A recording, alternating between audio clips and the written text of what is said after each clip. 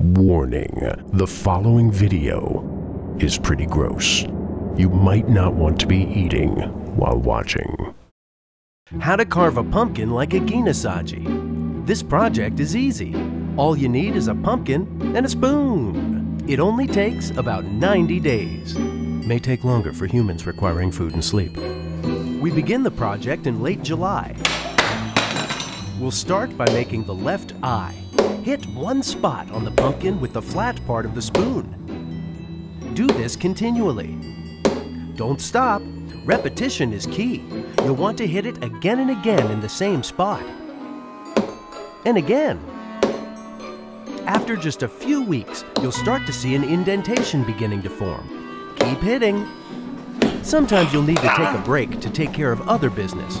But be sure to get right back to work.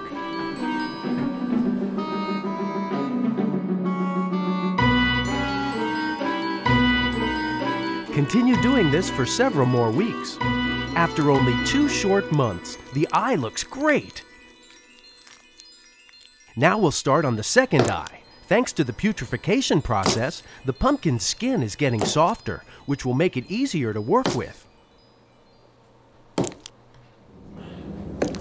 Just 1 month later, the eyes are finished, and we're already putting the finishing touches on the mouth. You might notice a dark putrescence oozing from the pumpkin. This adds a nice creepy effect for Halloween, and it smells like death. As an extra bonus, the pumpkin should now be swarming with flies. All finished. It looks fantastic, and it smells just like a corpse. Now it's your turn. Since it might take a human up to a full year to make it, you can start working on your pumpkin now for next year's Halloween. It'll be the creepiest pumpkin ever. Thanks for watching, and happy Halloween. Be sure to like and subscribe, because that's good for the Ginosaji.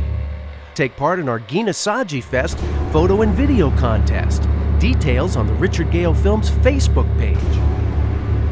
Brought to you by Ginosaji, the horribly slow murderer with the extremely inefficient weapon, coming slowly to a theater near you.